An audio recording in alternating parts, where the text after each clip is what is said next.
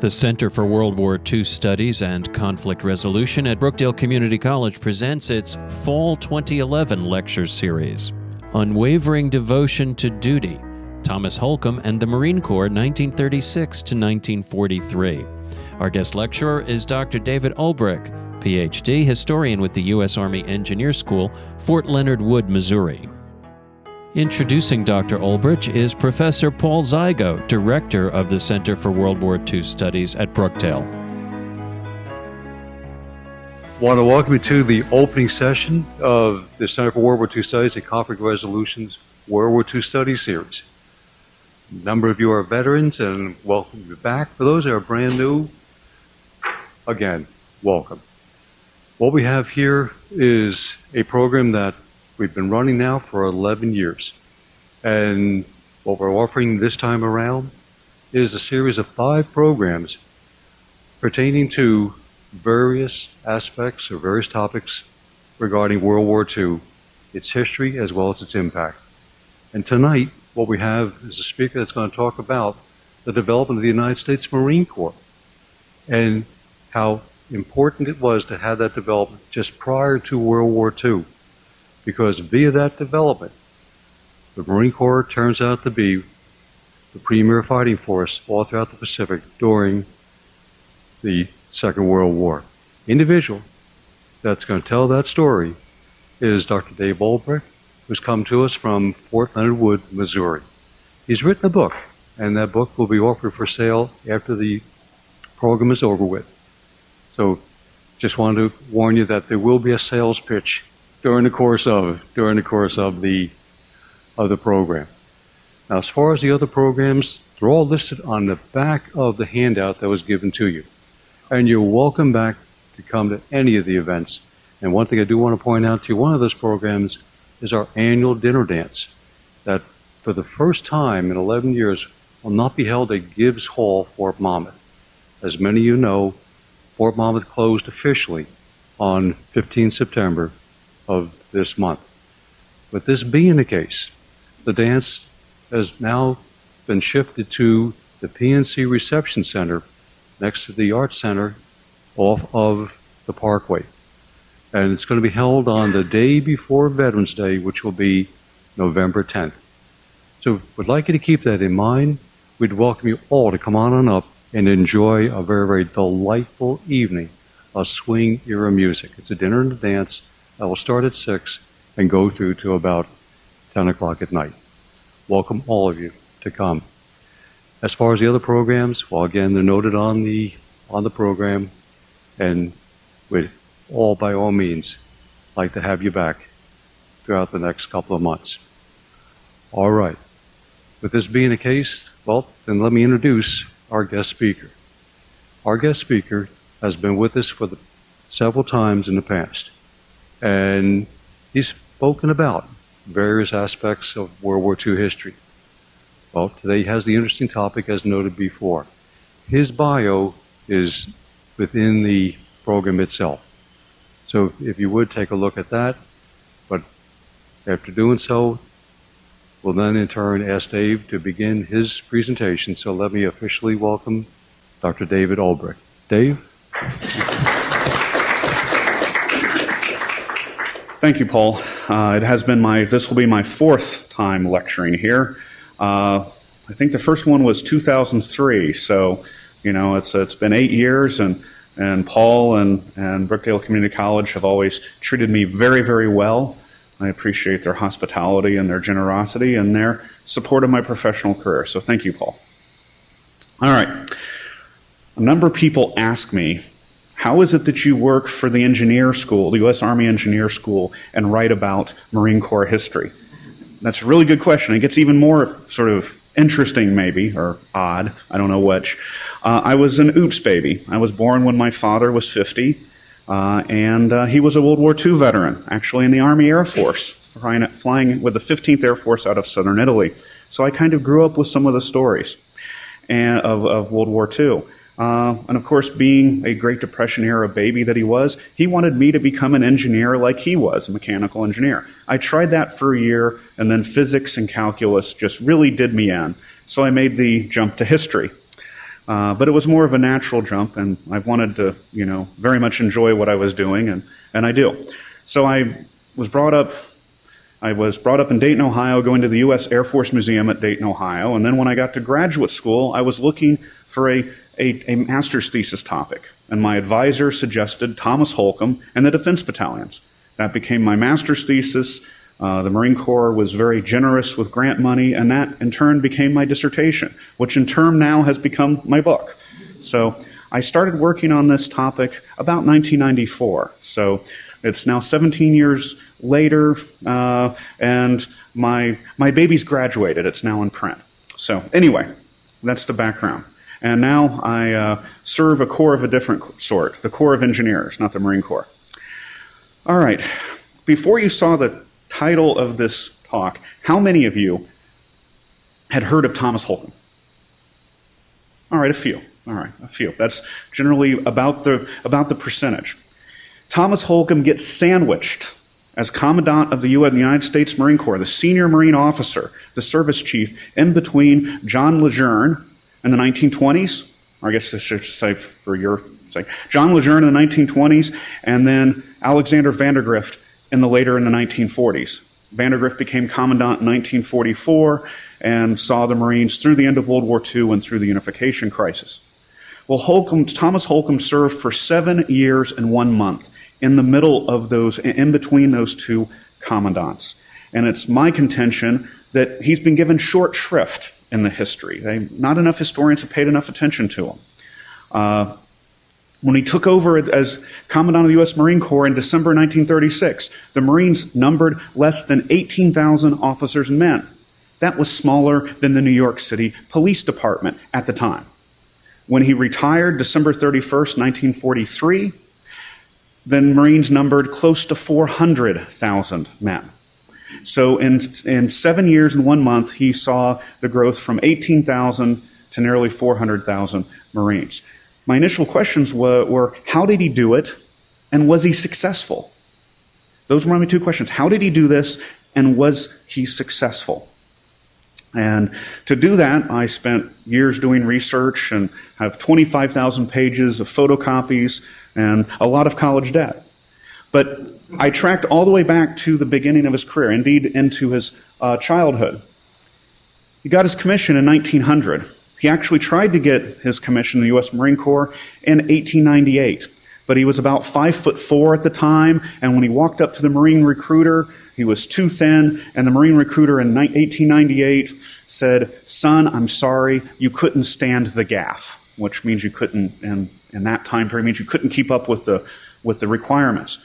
So he went to work as an apprentice clerk at a steel mill, in the accounting department of a steel mill. Got some practical experience that way, and then tried again in 1900 and was able to become an officer by examination. He also grew a little bit, and the rumor is, although I've never been able to prove it, is that he had himself stretched, which would not have been a very pleasant experience at that time. Anyway, he gets his commission in 1900. That may be his commissioning photograph. Certainly, it's early 1900s, so he has this very much, boyish look about him. He would serve for the next 43 years, and he would serve as commandant, as I said, from 1936 to 1943. As a young officer, he made his name and his fame within the Marine Corps as a rifleman. As a civilian, he had never hardly even shot a gun, shot a rifle. When he gets in the Marines, he discovers that he is a crack shot. And indeed, from about 1900 up until about 1913, he either shoots on or commands the rifle team for the U.S. Marine Corps, garnering team world championships and individual world championships. Here's a great photograph of him. He's standing on the left there. Captain Thomas Holcomb at the time, with the winning American rifle team for the international matches in Peking, China in 1910. So, and if you know the scores, you can see the scores down here. They're actually pretty good scores for the team, if you know anything about competitive shooting. So he makes his name and his sort of fame within the Marine Corps. It's due to his efforts, and then when he becomes commandant and throughout his career, he emphasizes marksmanship. It's through his efforts that every Marine is considered a rifleman, and every Marine is a rifleman. So he has a hand in that.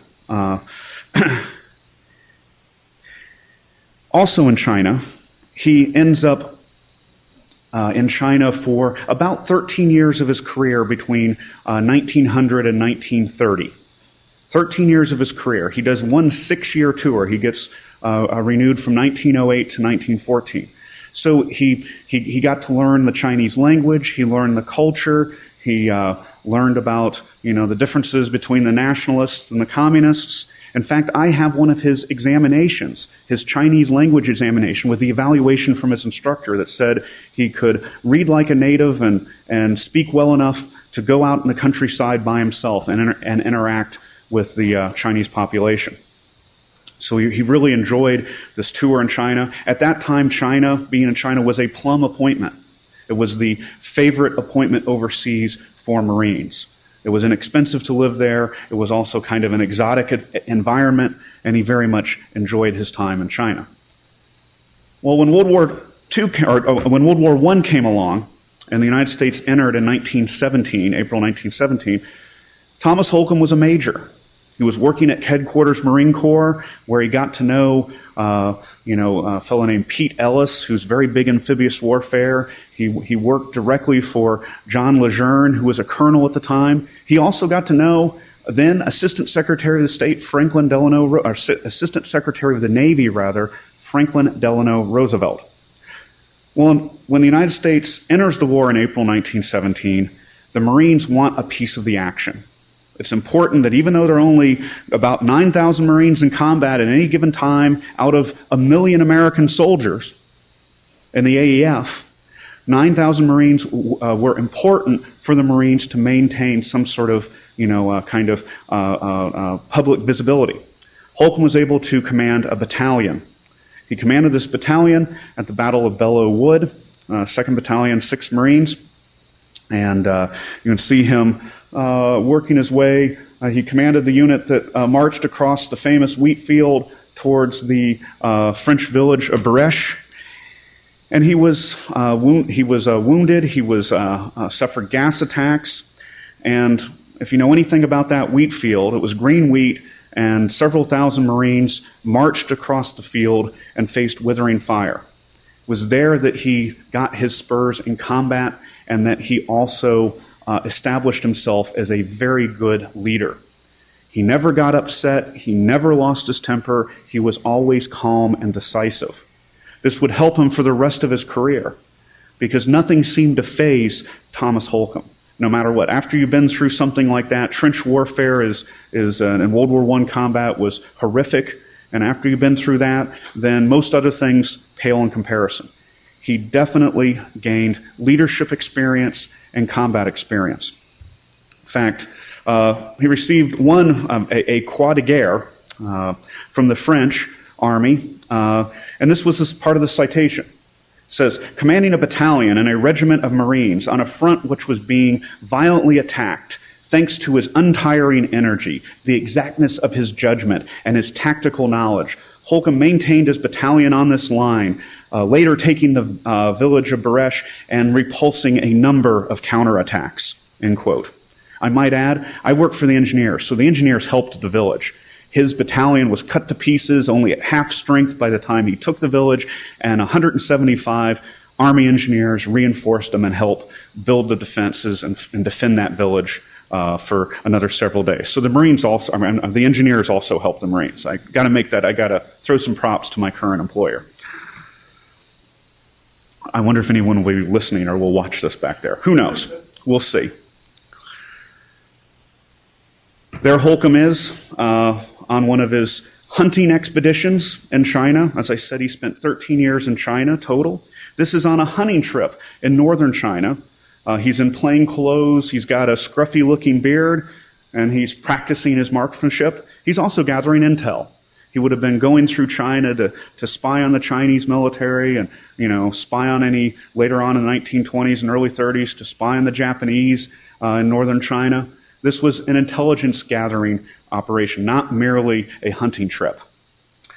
And by the way, these photographs were donated by the family, Thomas Holcomb's late daughter-in-law and his granddaughters. So these photographs appear in my book, but these are the first time, other than my book, anyone's seen these photographs. So they're very rare and very interesting. All right, we get up to the 1930s. And in the 1930s, you have what could be considered the golden age of Marine Corps ideas and doctrine. In the early 1930s, the Small Wars Manual was written by the Marines, and Thomas Holcomb had a hand in the writing of that. Small Wars Manual was based on 30 years of occupation duty that the Marines had undertaken in Central America, in Haiti, in Nicaragua, in the Dominican Republic, and in Cuba. You also had two other manuals, tentative manuals, looking into the future. One on landing operations, that would be the Bible for amphibious warfare in World War II. And one on base defense, that would tell how to defend against an enemy assault. That would be the Bible for base defense in World War II. And Thomas Holcomb had a hand to one degree or another in all those publications. He was at that point commandant, or you might say dean, of the Marine Corps schools at Quantico. He had been involved in earlier war planning. He understood the Japanese threat, and then he was able to offer advice to the Navy and the President and Congress on the Japanese threat, but then also put that into practical applications in terms of developing Marine Corps doctrines, Marine Corps policies and procedures on how to attack an enemy beach. He becomes commandant in December of 1936. He was the junior brigadier general in the Marine Corps. There were 7 or 8 senior officers, 1- and 2-star generals ahead of him. And Franklin Delano Roosevelt decided to reach down and have Thomas Holcomb leapfrog all those senior officers. Why? Because Thomas Holcomb had what impressed Franklin Delano Roosevelt as leadership ability and managerial skills. And, for my father's generation, there's no neutrality about Franklin Delano Roosevelt. You either loved him and he's up there on top of mantle with, Jesus's painting and John F. Kennedy and FDR, or as my father did, you thought he was the Antichrist. Well, one thing I can give Franklin Delano Roosevelt that transcends both those, sort of images of Roosevelt is that he had this uncanny ability to pick the right subordinates. He picked Marshall, he picked Eisenhower, he picked Nimitz, and these officers jumped over more senior officers to land in their command positions. Franklin Delano Roosevelt also picked Thomas Holcomb. Remember, back in World War I, they had worked together in Washington, D.C. Then, during the 1930s, when Thomas Holcomb was stationed in Washington, D.C., before he became commandant, and then after he became commandant, his son got this really bad fever. His son was 13 or 14 years old, got a really, really bad fever that left him bedridden for 6 months. His muscles atrophied. Thomas Holcomb's son Franklin's muscles atrophied. And he had to work out. He had to go swimming. The best way for him to rebuild his muscles was to swim. Well, Tommy Holcomb was good friends with Franklin Roosevelt, so Tommy Holcomb would drive to work from the Commandant's mansion, go past the White House, drop off his son at the White House to swim in the White House's pool, and then pick him up on his way home, or pick him up for lunch and take him home. So there had been, personal connections between Roosevelt and Holcomb, but Roosevelt assessed in Holcomb Roosevelt had this uncanny ability to assess potential in his subordinates and put the right subordinates in the right places at the right time. Holcomb once Holcomb became commandant, he becomes very much involved in all aspects of Marine Corps activities. He's very much involved with public relations. In fact, it was Thomas Holcomb that really started the combat correspondence program during World War II, for example. Holcomb was also actively involved in the development of amphibious operations, development of amphibious equipment, such as the LCVP, otherwise known as the Higgins boat. The original Higgins boats, if you go back here Thomas Holcomb is standing. There's Howling Mad Smith, there's Holcomb, there's Secretary of the Navy Frank Knox, And this was a joint operation with the 1st Infantry Division. So there's then Colonel Teddy Roosevelt Jr.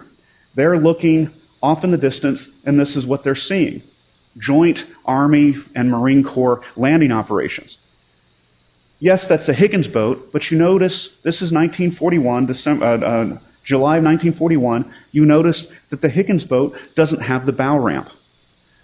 Well, the bow ramp idea had been around since 1930.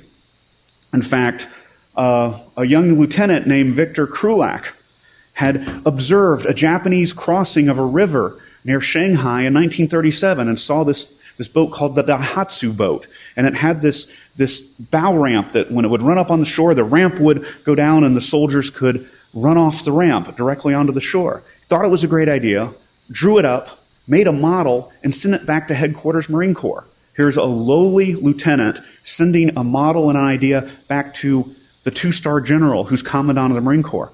Holcomb liked it. Howling Mad Smith liked it. The Marine Corps Equipment Board bought into it. But it was 1937, and there's no money for research and development. They put it on the shelf so that when you do get to 1941-42, and the money is much more forthcoming from Congress because there's either going to be a war or there is a war, they were able to take that idea, work with Andrew Jackson Higgins of Higgins Boat fame, and develop the very famous LCVP, the landing craft. So Holcomb's very much even involved with that. He's up here at the highest level making strategic decisions, but he's cultivated a system and organization in the Marine Corps where there is vertical communication. So someone, a lowly lieutenant in China, can send an idea around on the other side of the world and get a hearing with the senior officers, and it will be acted upon, assuming there's money. But if there isn't any money, they can't act on it. But by the time we get up to 1940, 41, 42, the money was forthcoming from Congress. Guadalcanal. Guadalcanal represented the first big test in World War II for the United States Marine Corps and for this amphibious doctrine. Here is, it's down in the southern Pacific, Southwest Pacific. There's Australia, New Zealand, and Guadalcanal's right here in the Solomons Island. The Marines land on Guadalcanal August 7th, 1942, and Tulagi and Gavuto, nearby islands, August 7th, 1942. The commander of that Marine Corps division was a fellow named Alexander Vandergrift, who Holcomb had kind of drawn along. He was subordinate to Thomas Holcomb, but Holcomb kind of nurtured him and mentored him so that he was ready to be a division commander. And the family, Thomas Holcomb's family, had donated the actual letters or transcripts or letters that Alexander Vandergrift had written while on the island that were sent back to Thomas Holcomb. One of those included these two hand-drawn maps of Guadalcanal. Here's the main island. There's the defenses that Holcomb picks up. There's the airfield, the Henderson Field that was all important. There's the grassy knob. Right about there to the south is where you would have the Battle of Edson's Ridge. This is Florida, Tulagi, Gavato, these islands here. These are the plans to where the Marines would attack on Blue Beach and work their way east and west. So what you have here are handwritten maps that no one else has seen. These were drawn up on August 11th, 4 days after the amphibious assault on August 7th, and sent back to Thomas Holcomb. Thomas Holcomb had this ability or this desire to really keep up with his subordinates, and he'd reach down into the weeds. He would get down and ask for great detail of how a particular operation or battle or how a particular piece of equipment was going, how it was being developed. And he had this ability to take that input, all these different details, and structure it in his mind, and then come up with the next step or the next stage or the best decision about where to go as a Marine Corps or which equipment to fund or what have you. He develops this over time. It's a very impressive sort of ability that he had. Speaking of Guadalcanal, here's a handwritten or a hand-drawn map about 3 or 4 days after the Battle of Edson's Ridge started, the famous Battle of Bloody Ridge or Edson's Ridge. Here's the ridge right here. And the Japanese came up from the south, which is off the page, and tried to attack Edson's Ridge, work their way along the spine of the ridge, and capture the airfield. And of course, that's where Chesty Puller, really gains a lot of fame.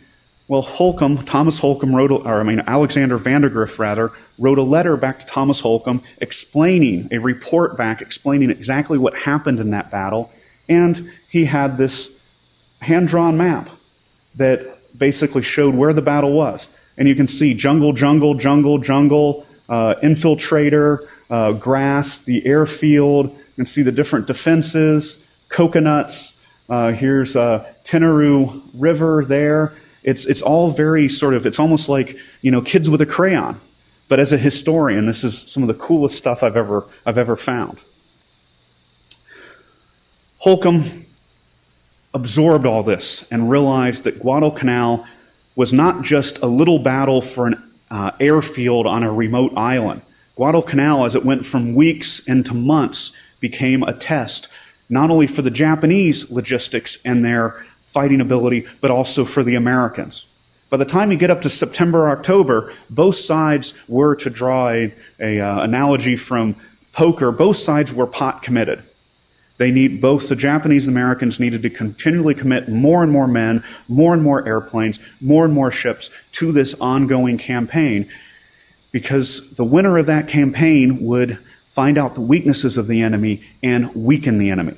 And as it worked out, the Americans, the Marines, and together with the soldiers and a whole lot of sailors were able to prevail. Holcomb himself visited Guadalcanal in late October and early November. Holcomb took a 5-week, 25,000-mile junket from Washington, D.C., all the way to Guadalcanal and back. Here we have some photographs that were donated by the family. There's Holcomb talking with Merritt Edson, who was one of the tactical commanders there, and there's Vandergrift, who was the Marine Division commander. This is Vandergrift sitting in a rubber boat and Holcomb trying to balance to get on the rubber boat. That's pretty, that's really kind of highfalutin, kind of really glamorous transportation, especially for a service chief, don't you think? And of course, there'd be gators all around and probably big old mosquitoes and spiders and everything. This was not a just pleasant trip. When Holcomb landed, he and his staff were landing on a couple of transport planes with fighter escort, and one of his aides remembers in an oral history that he was literally riding on a 500-pound bomb, because the Navy or the Army and the Marine Corps couldn't afford to send a transport plane just with the commandant. They had to send more supplies with the commandant. So he's landing to an artillery barrage, but then once he's there, the morale of the Marines on Guadalcanal soared. Holcomb was not an imposing physical personality. He was not particularly charismatic. But after 42 years of being a Marine, after having been gassed in World War I, having fought at Belleau Wood, having proven himself as an expert marksman, as the expert world champion marksman, he had his subordinates' respect. So when the Commandant of the Marine Corps came to visit, the morale of the Marines soared. You can see this in everything, or in memoirs from enlisted personnel all the way up to colonels and senior staff on the island. They were very, very excited. And then this other photograph, I believe, is a photograph of Edson's Ridge, the Battle of Edson's Ridge would have happened about 6 weeks earlier. Holcomb went out and walked the ground with his officers to see what really happened at Edson's Ridge. I'm not sure of that, but I think that is Edson's Ridge. Maybe some of you are veterans and might actually be able to clarify that for me.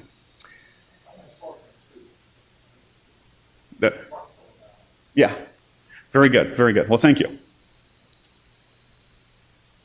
Let me go back here. Edson's Ridge.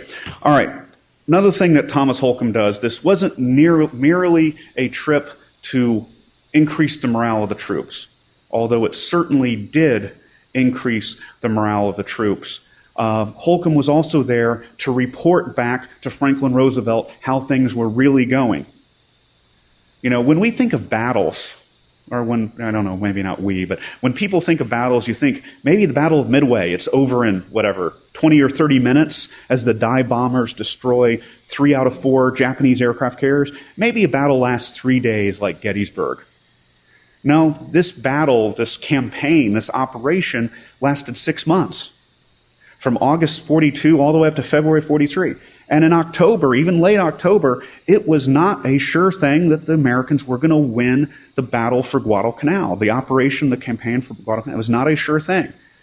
So obviously Vandergrift and the naval officers had been reporting back to the Navy Department and to Franklin Roosevelt and to Congress, but Holcomb wanted to go there and see for himself and report back. So that was another important feature in his visit.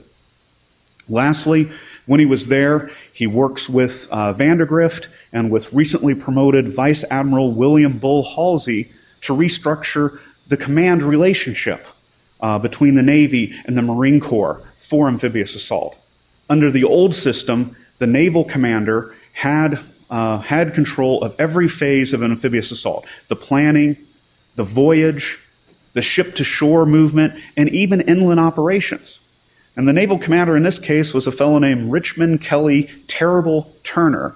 And he was a very intelligent man and knew it, and he wanted you to know it also. And Rear Admiral Turner would stick his nose into Marine Corps business, inland, even weeks into the campaign. He wanted to order Vandergrift where to move his troops, where to defend, where to set up his defenses. And this was, upsetting to Vandergrift because Turner wasn't trained in ground warfare. He was a master at naval logistics, a master at war planning, but not in ground operations and ground warfare. So Holcomb basically engineers this change in doctrine that allows the Marine commander, once the beachhead is established, and this also helped Army commanders over in Europe, by the way, Marine commander, once it's established, once the beachhead is established and the Marines are offloading and driving inland, that the Marine commander and Navy commander would be co-equals. That would give the Marine commander independence of movement. It would also give the Marine commander the ability to talk with the senior officer above the Navy Task Force commander, the theater commander, and ask for more resources. And Holcomb helps to engineer this. He helps to engineer it with William Bull Halsey. Then Halsey sends a telegram to, I guess I should start this way. I'm looking at it this way. For audience left, you're down here, and you're moving this other way. So down here you've got Halsey, Holcomb, and Vandergrift. Holcomb engineers this change in doctrine, and Halsey sends a couple of telegrams ahead of him to Nimitz as Holcomb's flying back to Pearl Harbor. Sells Nimitz on the idea. Holcomb gets there and says, "Sir, I want to change the doctrine." And Nimitz says, "This is a great idea." Nimitz sends another telegram to Ernest King back in Washington, D.C. Ernest King buys in on it, but buys off on it, and Holcomb flies back to Washington, D.C., and he goes in, "Sir, Chief of Naval Operations King, can we change this about amphibious doctrine?" Yes.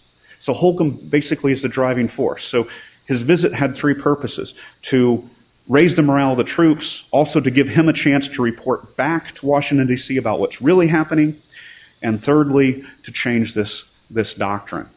All these things showed his leadership ability, Holcomb's leadership ability, and also his sense of management. At the time, there was a word called progressive, or a term called progressive management. And this is concerned with structures and functions and streamlining and efficiency and rationality, all that sort of thing. He bought into that style of management. He needed to manage a Marine Corps expansion from 18,000 officers and men to 385,000 officers and men. Yet still, even though boot camp was decreased in time, even though the Marines would have had their versions of the 90-day wonders, yet still all those Marine enlisted and all those Marine officers needed to come in and be inculcated and basically inculcated with Marine esprit, with Marine elan, with what it was to be a Marine. So that took some real management skills. And Holcomb was also blessed to have very good subordinates. And like any good leader or manager, he was not afraid to remove his subordinates from command if he didn't think they could deal with the challenges. And he did. 2 very close friends he had to remove from command and replace them with what he thought were better officers, even though they were his close friends. So he's got this very good management style, but then he's also acutely aware that management, great organizational flow charts and policies and procedures don't work unless you have a personality that runs that organization. And Holcomb, by virtue of his experience in World War I, his education, his accomplishments, and this level of respect that he developed over his career, was the right person to be able to run that system. Again, if you've got, great organizational chart, but lousy leadership, you can't get anything done. So he had the effective leadership and the efficient organization. So he's a progressive in terms of management. What was progressive at the time, what was used as was called progressive management at the time. However, I've just kind of really painted this, glowing picture of Thomas Holcomb's skill as a marksman, of his experience in World War I, of his commandancy. He did have 2 shortcomings. They were related to social issues. When it came time to allow African Americans and women into the Marine Corps, he resisted that bitterly. He had been born in 1879. He had grown up as a teenager in the 1890s. It would have been the talk of the kitchen table in a very small Washington, D.C. about a court case called Plessy v. Ferguson that talked about making African Americans and Caucasian Americans in separate but equal establishments, whether it's education or whatever. Of course, we know that the separate was definitely separate. The equal was often anything but equal. Equal meant worse in reality. He was a product of his environment in many ways. He was not a mean man, but he did not respect the potential capabilities of African Americans or women to support the war effort. Now, Franklin Delano Roosevelt was much more socially progressive. He forced the Marines and the Navy to accept African Americans and women. Eventually, Holcomb acknowledged that women could make a contribution to the Marine Corps by freeing a man to fight. He would not give the women in the Marines some fancy acronym like WAVES or WASPs or WACs or SPARs. He called them Women Marines. However, he was not so tolerant of African Americans. Tens of thousands of African Americans served in the U.S. Marine Corps during World War II, and not one of them ever became an officer. Holcomb was forced to accept them. I have a letter, not relating to African Americans, but actually relating to Filipino Americans. Turns out a Filipino American named Louis Padillo, and wouldn't know him from anybody else, but Louis Padillo, right after Pearl Harbor, he's 17 years old, he tries to join the U.S. Marine Corps. Walks up to a recruiter, passes the physical test, passed the aptitude test, and he's getting ready to sign on the dotted line. Then he told the recruiter that he was Filipino American. Now, his father had been born in the Philippines, but he was born in the United States. He had migrated. He was an American citizen, but he was Filipino American. He was immediately turned away. This is right after Pearl Harbor. I have the letter dated 11 December 1941. 4 days after Pearl Harbor. Pearl Harbor was on a Sunday, so by Thursday, he's writing a letter to Franklin Delano Roosevelt. Here's this 17-year-old Filipino American in his handwriting writing a letter to Franklin Roosevelt. Of course, everyone did. Roosevelt was getting 500,000 letters a week. But he writes a letter to Roosevelt. Roosevelt, I'm sure, never read it. His 100-person postal staff at the White House sent it over to headquarters Marine Corps. I have the response from a major. A major in the U.S. Marine Corps responded, "I'm sorry, we cannot allow you to become a Marine because the Marines are a small elite unit with a diverse number of missions, and only Caucasian Americans are capable of handling those missions." And that letter came back a month later. And that in and of itself is impressive, that the turnaround time was just 1 month when, the war was spinning up. But anyway, that's neither here nor there. The Marines believed that only Caucasian Americans were capable of being Marines. Holcomb even wrapped his argument against African Americans in his progressive attitudes, his progressive managerial attitudes.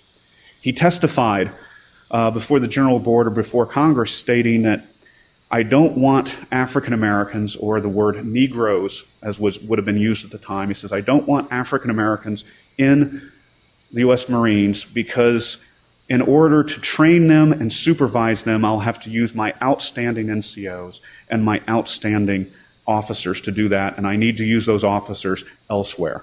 So really, he definitely definitely was prejudiced and bigoted in his views. Little coda to that story, and now the rest of the story.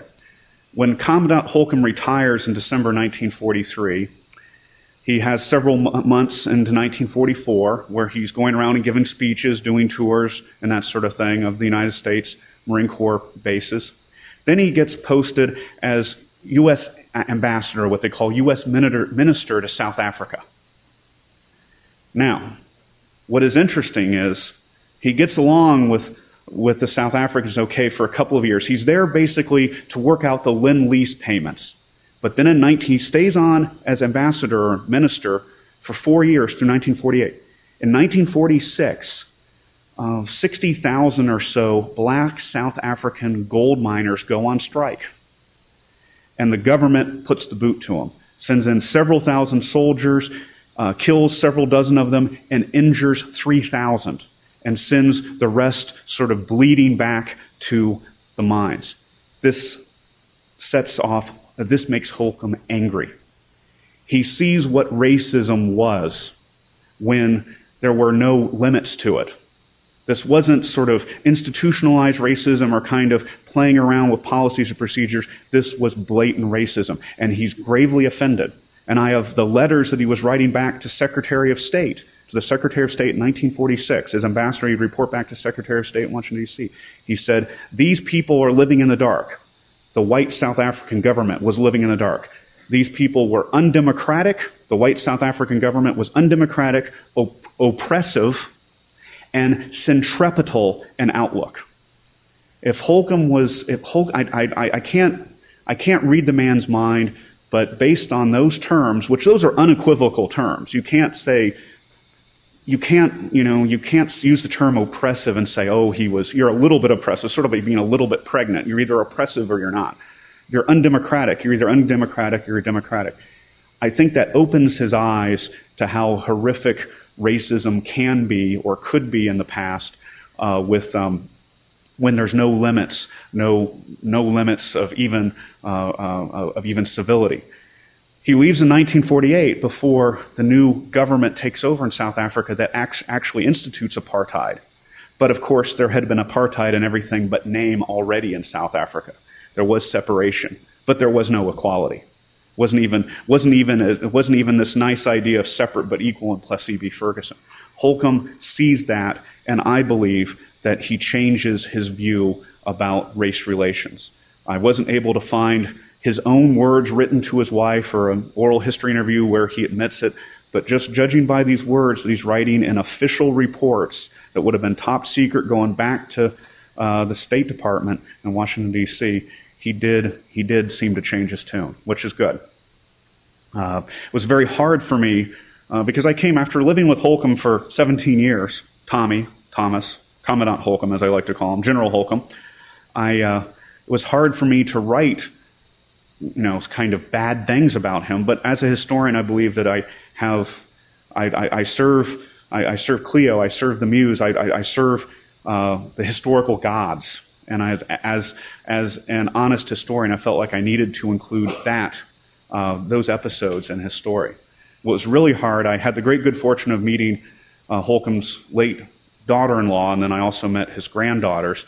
And I had to kind of explain to this before the book was published to his granddaughters that, all right, 99% of my book says your granddaddy was a great guy, great leader, great commandant, great Marine, but then there's this race issue thing. And I wasn't going to change. They weren't going to forbid me to do it, and they didn't. They just said, you've got the sources, we trust you to write what you should write. But it was still kind of hard. So this is an object lesson for any of you who are students or historians or journalists or whatever. You've got to, if you know something about someone, you kind of need to say it. So anyway, but Holcomb I do believe did reform over time. As a result of 7 years of serving as a commandant of the Marine Corps, Chief of Operations and Commander-in-Chief of the United States Fleet, Ernest King, he was the senior naval officer and Holcomb's supervisor, had this to write about Holcomb in 1944 after he retired. He wrote, "Under Holcomb's direction, the Marine Corps successfully met the greatest test in its history by forging a huge mass of untrained officers and men into efficient tactical units, especially organized, equipped, and trained for the complicated amphibious operations which have characterized the war in the Pacific." End quote. I think this really does touch on all the hard work that Holcomb put in during World War II.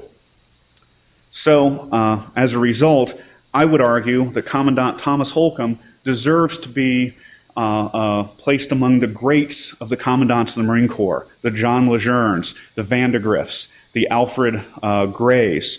But he also deserves to be placed among the great managers of World War II, the Chester Nimitz's, the Dwight D. Eisenhower's, the George Marshalls. Like these men, Holcomb did not crave the spotlight, unless him getting to the spotlight could help the Marine Corps, help the war effort. Holcomb shared the similar temperaments, the similar skills, and the similar intellectual abilities of these men. He may not have had the cool nickname like Brute Krulak or Red Mike Edson or Chesty Puller or Howling Mad Smith, but he did have these other skills. He was the right man at the right place at the right time to prepare the Marine Corps for victory. Thank you very much.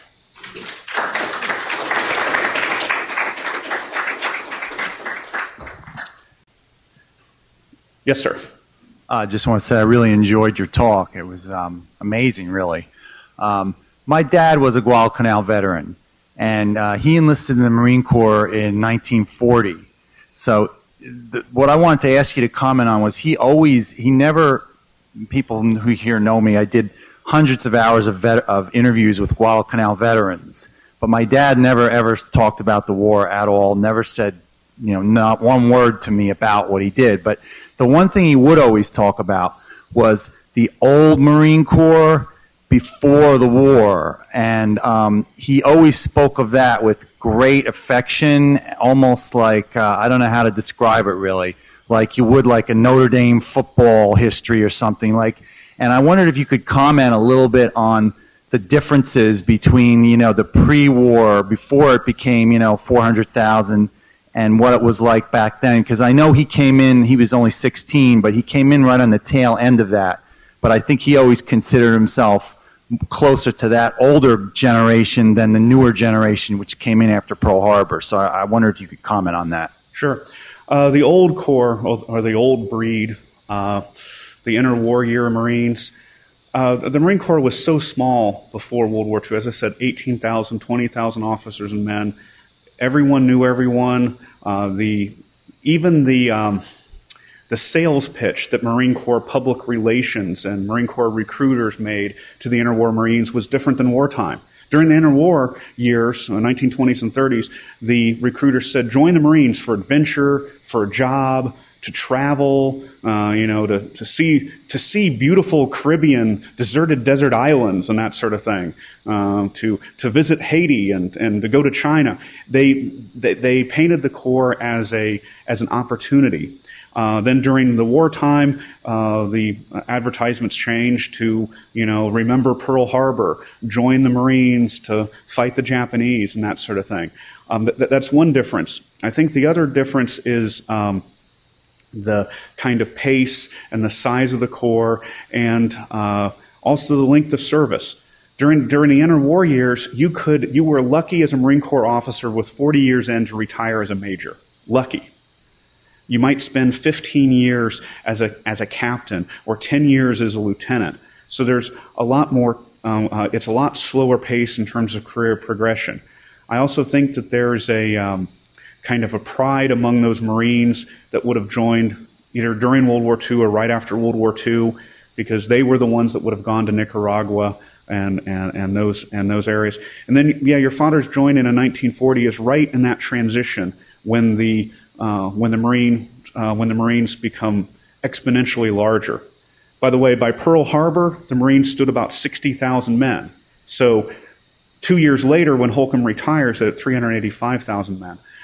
It's just, it is, I think the football analogy might be as good an analogy as anything, talking about, you know, Newt Rockne or something along those lines. There's this, a nostalgia, and I don't want to degrade, I don't want to use the word nostalgia to degrade anything. It was a nostalgia and love for the Corps. Of course, then the new breed, though, it was the new breed that had to go, that did go and fight at Guadalcanal, at Iwo Jima, on Peleliu. So the new breed also, you know, deserves their props and their credit for, you know, surviving and succeeding against really, really tough odds.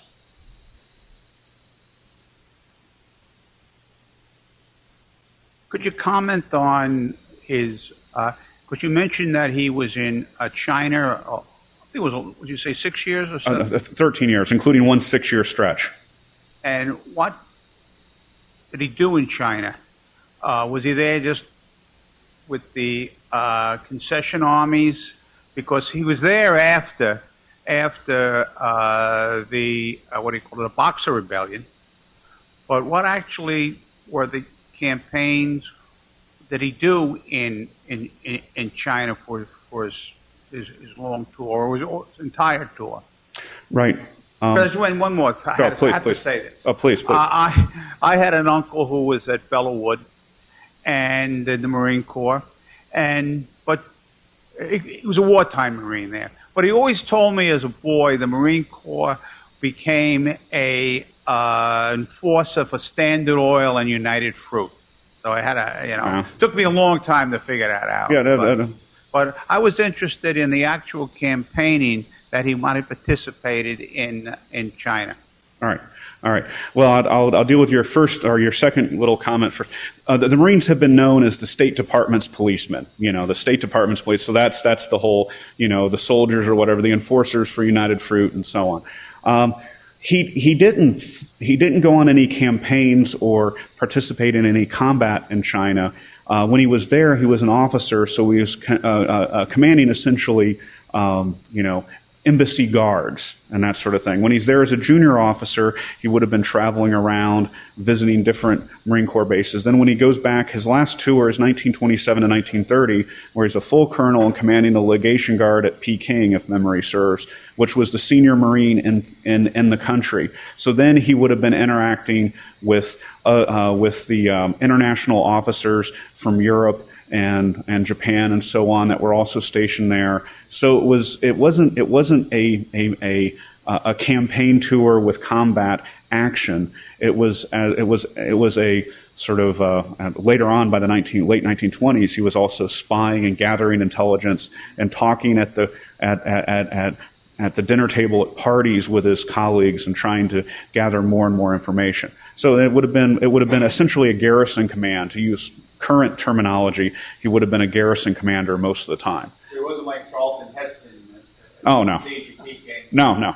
He sort of the rest of them spying on the Chinese Civil War. Yeah, it was gathering information and that sort of thing. Yes.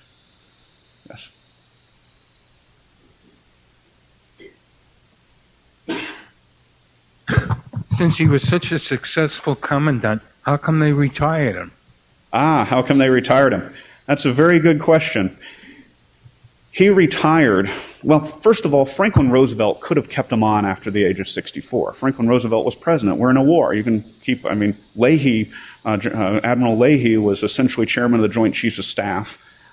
He was over 64. Holcomb had been commandant for 7 years and 1 month.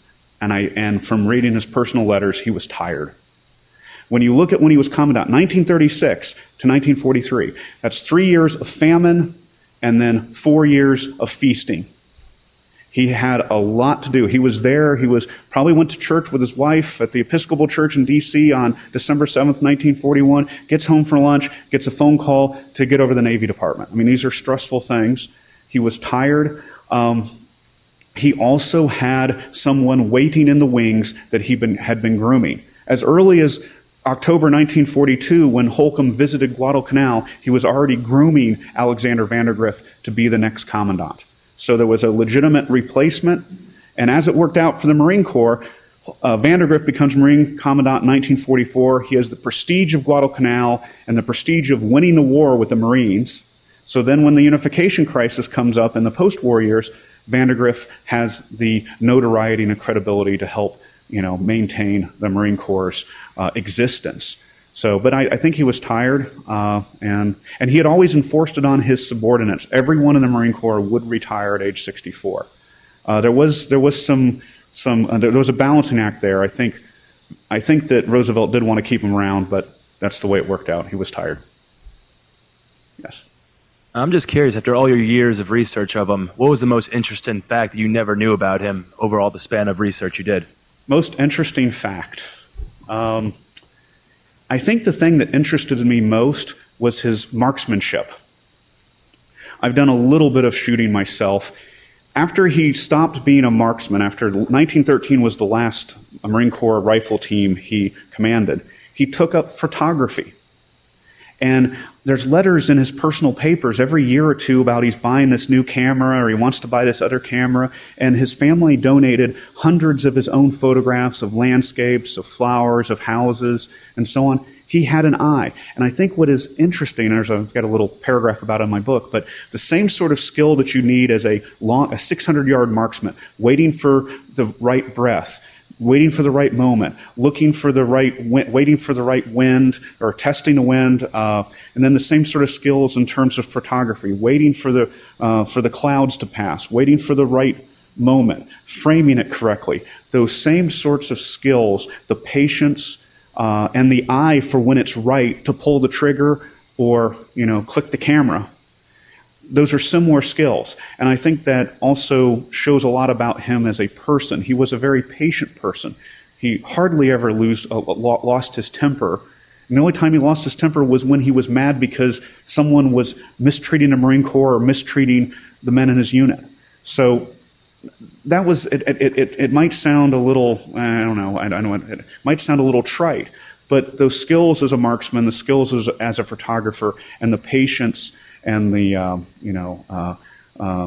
long suffering, I guess, that he did as commandant to see the Marine Corps through. I think that was very interesting. It was a gee whiz sort of moment. I was in the amphibian forces. We landed a lot of Army personnel. We could carry 250 troops on an LCI. Put them on the beach and get the hell out. Oh, yeah. First, what they came about with the amphibs, the LCVPs, with the Higgins boats that you mentioned here before, you had pictures of them. They found out in Europe that they needed a different type of ship to land the troops because the LCVPs and the Higgins boats were a wide open tub, more or less. And they found out the first 4 minutes of a landing was where the most casualties came about. Consequently, the LCI rocket was developed. They put rockets on 2 LCIs, and they found out that 4-minute interval. By the time the troops were leaving, the Japs were coming out of their foxholes, their tunnels, and just laying on the beach after the bombardment of all of the ships, the fleets that was out there, bombing and shelling the beaches for hours, a half a day. And the biggest casualties was right there at the beach, where the men could not get ashore to defend themselves. There's no cover. There's no place for them to hide, and they're vulnerable. And, yes, sir. What happened then? The change was rapidly coming from the old Higgins and the LCVBs. Yes, sir. Thank you. A couple of points. When you talked about the old breed for the Second World War, it sounds very similar to the experience of the German army with the 100,000 Reichswehr, where those were the officers that provided the corps for the army in the Second World War. And two things struck me as being interesting on your presentation. You mentioned that Holcomb developed the publicity department, public relations, the press corps. How come he never capitalized on that in order to build up his position? Because unless you're a specialist, you wouldn't really rank him with the folks you ranked up there on that picture. And the third thing I'd like to ask about is, have you seen the series The Pacific that was done on HBO, and how would you evaluate that in terms of presenting the dynamic between the relationship of the old breed and the new Marines who were coming in, because E.B. Sledge wrote a book on that about with the old breed at Peleliu, Okinawa. Thank you. Yes. All right. And I hate it when people ask me multiple part questions. Let me go with the idea about the public relations. Holcomb, he did develop public relations. And the Marines have always done public relations very well from the beginning of the 20th century. He just kind of expanded on what was already there and established combat correspondence and that sort of thing. But his goal was not self-glory. If he could give an important speech or speak on the radio or do an interview for a newspaper, he would, but it would be about the Marines, not about him. I'll draw a comparison between him and Chester Nimitz and Holcomb and MacArthur. Chester Nimitz had one or two camera people following him around. Chester Nimitz never grabbed the spotlight either, never tried to. Douglas MacArthur, he had, a couple of companies worth of camera people. It wasn't a landing. He'd go back and come off the landing craft again and again and again until he got it right. It was about MacArthur. And you could say that about, George Patton. You could say that to some degree about Howling Mad Smith too. What I find interesting is the U.S. military seems to have these role players. You got to have the Norman Schwarzkopf, but you also have to have the Colin Powell.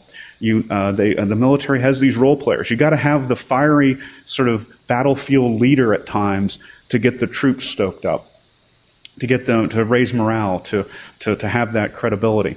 So Holcomb was a humble man. He really was not out for himself. He didn't exploit the fact that he was a commandant and go on to become CEO of some company after he retired. Of course, he also married rich, which helped. Helped a lot. So when he was at the Naval War College, he had a 50-foot yacht to ride around Newport and all that. So he was fine. But so he just wasn't about himself. Now, as for the Pacific War, I confess that at the time that the Pacific War was on, I did not have HBO, and I need to watch the video. I really do, so I apologize. I can't answer that. All I can say is the Band of Brothers video I thought was superb, so that's going to have to raise, that sets the bar really, really high. Really, really high. I was charged with the foreign postal documentary section for the World War II Center, and having viewed both of them, I would give Band of Brothers 2 stars, and I would give the Pacific 4 stars. Ah, all right. It's head and shoulders above it for 3 reasons. First of all, there is more realistic combat presented in the Pacific. Secondly, the characters they capitalized on, John Basso and E.B. Sledge and Robert Leakey, are much more developed in terms of their personal relationship, plus the fact that it does go into the inter-service rivalries within the Marine Corps between the old breed and the new breed, and the logistics of things that happen. So when you see it, I think you'll be very favorably impressed based upon your background with Holcomb. Well, maybe I'll comment. Oh, definitely watch it. There's one particularly harrowing scene which I think harkens back almost to the Civil War, where it shows the Marines have to charge across a Japanese airfield, and it's like half a mile from the Japanese dug-in positions around the control towers and the hangars and the jungle, and it looks like Pickett's charge in the series. When you see it there, it's the most impressive thing I've ever seen in terms of restaging Marine Corps combat. It's never been done on time. Well, maybe if Paul will have me back in another couple of years, I can answer that question next time. Thank you. I think we're beginning to get late, so maybe one more question. Is that okay with you? One more question, yeah, Paul? That's fine. All right. There was a question up here. What really was when he was the commandant, what were his tactical responsibilities, say, compared to General Holcomb Smith, who you mentioned, or any of the Marine commanders of divisions in either Halsey's Pacific or MacArthur's Pacific? All right. Was he just an administrator, or did he have any tactical responsibilities? If you want to say just an administrator, he was just an administrator. Although George Marshall was just an administrator. But when you start saying that, he had to interact with Congress, and that's its own set of, that's its own version of combat, dealing with Congress, obviously. He kept tabs on his commanding officers, but he did not exercise operational command. He did not have input on which beach is going to be attacked at a particular time. He would have input on which the next island that would be attacked, though. He would have input, but that would have been a strategic decision made back in Washington. So he was managing the Marine Corps at home, and he tried to put the right people at the right place at the right time out in the Pacific Ocean. And Howling Mad Smith was a fantastic Corps commander. He should have been out as a Corps commander. Vandegrift was solid. Roy Geiger was solid. There were very, very good commanders. Julian Smith were solid. So it was their responsibility. He was making sure that the trains ran on time, and the holy water and the cigarettes and the socks and the ammunition and the food all got out to them in a timely manner, and that replacements got out there. So, and to say just an administrator, it's one of the things I had to struggle with. How do I write in vivid, prolific prose about pushing pencils? He pushed them really, really well. He pushed them flawless. I don't know. Anyway. George Marshall. George Marshall did it. Yeah, just an administrator. All right. Well, on that note, I want to thank you for attending. The books are on sale back there. I'll be happy to inscribe them. If you have a student ID of any sort, they're $20. If you're not a student, it'll be $30. The retail is $36, so you're getting a discount one way or another. But I want to try to help out the students, having been a student myself until 2007. So I'll be happy to entertain more questions, and I look forward to talking with you informally. Thank you very much. Sure. Let us all say thank you for a really good appreciation. I'd also like any veteran from World War II also to stand. We'd like to recognize our veterans within the audience. Veterans from World War II, if you would, please stand.